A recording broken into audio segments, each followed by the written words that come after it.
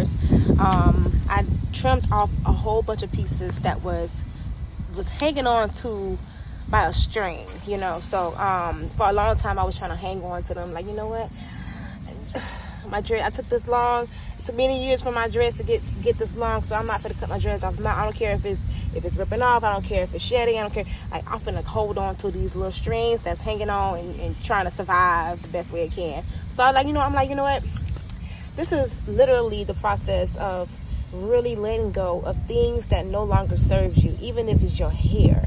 If your hair looking damaged, your ends looking damaged, go ahead and clip those off, because it is only going to have you feeling lightweighted. If it's anything in life that you need to let go and it's hanging on by a string and it's just like the last bit left that you need to just let go, let it go, because it's going to have you feel a lot more lighter. I feel a lot more lighter and I feel brand new, and I look beautiful.